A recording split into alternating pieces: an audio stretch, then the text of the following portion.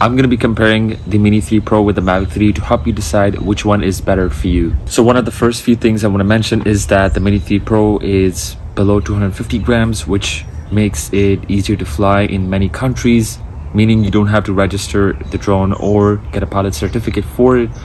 But with the Mavic 3, you need to register it and get a pilot certificate for it here in Canada. In order to fly in restricted airspace, you need to register the Mavic 3, and you also need to obtain an advanced pilot certificate. Or if you want to fly in uncontrolled airspace, you still need to register the Mavic 3 and get a basic pilot certificate.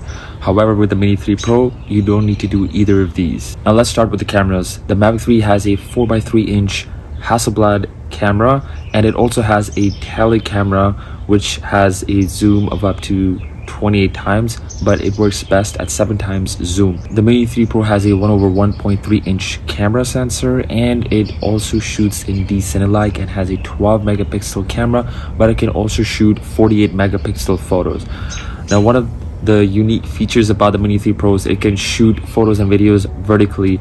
The Mavic 3 doesn't. The Mavic 3 offers filming in D-Log and in HLG, while with the Mini 3 Pro you only have the options of 10-bit color but in D-Cinelike. Because the Mavic 3 has a bigger camera, it has that advantage over the Mini 3 Pro because you get better dynamic range and you can film better in low light scenarios as well. It also has a variable aperture, while the Mini 3 Pro's aperture is fixed at f1.7. I filmed videos in normal color profile, in D-Log and in D-Cinelike, and also took photos in JPEG, and I've compared them side to side, so take a look.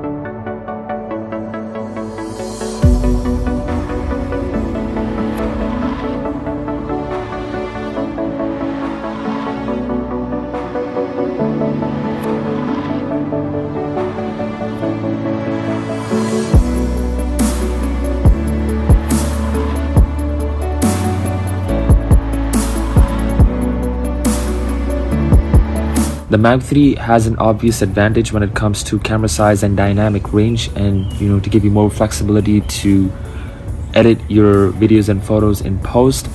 But the Mini 3 Pro also does a really good job at filming in 10-bit D-Cinelike and also shooting 12 megapixel raw photos. The Mavic 3 gives you a realistic battery time of about 34-35 minutes, while the Mini 3 Pro gives you 24 to 25 minutes. One of the advantages that the Mavic 3 has over the Mini 3 Pro is that it is a much heavier drone. That means you can get much stable looking shots when up in the air in more windy situations. For example, when you're filming hyperlapses or filming slow movement videos. The Mini 3 Pro is mini, so it's going to be pushed around by the wind here and there, so you might not get as stable looking footage. That includes hyperlapses. It's going to be very difficult. You're going to have to put in a lot of work to stabilize it in post.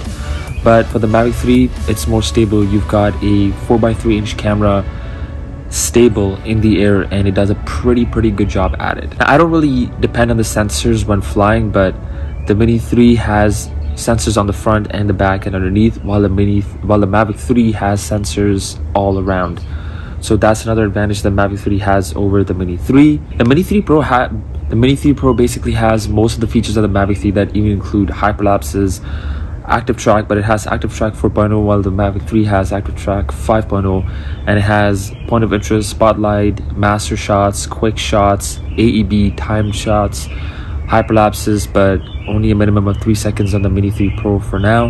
The Mavic 3 is my main drone because it's what my clients require. They want the best looking footage and they want the best looking photos, and that is no doubt the Mavic 3. The Mavic 3 is meant for serious professionals who want that immense post-processing flexibility and much better dynamic range, and the stability and the flight time as well. The Mavic 3 standalone model goes for about $1,900, while the Mini 3 Pro with the new DJI RC goes for $905. Which drone you decide to buy will obviously depend on what you need it for. If it's something for YouTube to create content on Instagram Reels, TikTok, YouTube Shorts, or just for family or for travel, the Mini 3 Pro is an amazing drone for those reasons.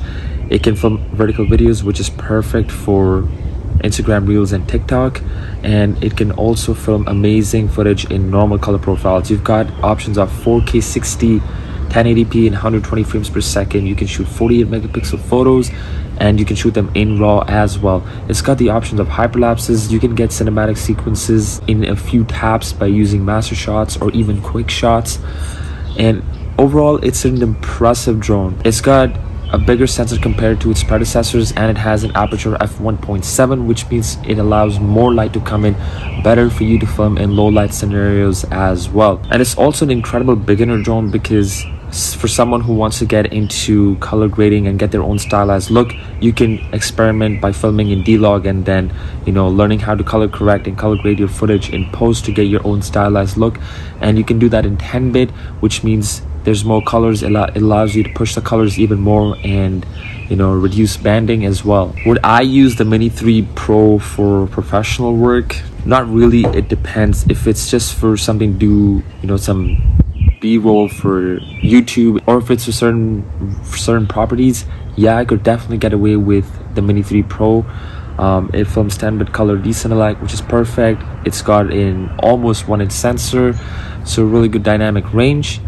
But when it comes to serious professional work where my clients require me to film in log or in HOG, and they want, you know, a bigger sensor to be filming certain things, I have to stick with the Mavic 3. It's my workhorse, and it does an amazing job for what my clients require, and that's exactly why I need the Mavic 3, because my work requires me to get certain content using the Mavic 3. I'm one of those people who, while driving home from work or just taking a drive elsewhere to the mall or to the grocery store and coming back, and I see something nice, I think it's a nice spot for, you know, a nice drone photo or get some nice drone videos, I definitely see myself carrying the Mini 3 Pro with me almost everywhere I go, because it's just so tiny.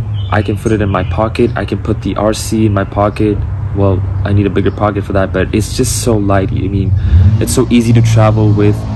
You can just take it with you and just set it up. It flies, you know, really good as well, and it gets me that amazing looking footage that I need as well. For the price and what it offers, the Mini 3 Pro is an amazing drone, especially if you're deciding to buy a new one or get into a hobby, or if you're deciding to upgrade from, let's say, a Mini 2 or the original Mini to the Mini 3 Pro. It is an amazing drone. It does an amazing job, and I'm very impressed with it so far. Of course, I'm still going to be flying. There's obviously certain things that it lacks. One of the reasons I got the Mavic 3 is because I can film in D-Log, and I'm able to push that 10-bit color and, you know, have a lot of post-processing flexibilities with the Mavic 3. But with the Mini 3 Pro, it films in decent light. It's pretty flat, and it's very impressive because it's in 10-bit color. But still, the Mavic 3 has better dynamic range as compared to the Mini 3 Pro. I definitely will be trying out the Mini 3 Pro in certain shoots that I'll be taking my Mavic 3 with. So I'm gonna test it out, see what it looks like, and I'll post another video about it as well. Like I said before, if you're in the market for a new drone, or if you're about to get into the hobby, the Mini 3 Pro is the drone you want to go for. It is amazing, and amazing for the features it offers for that price. It's really good, and you will not be disappointed with it. I hope you guys enjoyed that video. I made another video on the Mini 3 Pro and how I get the best looking hyperlapses, and you can watch it right here.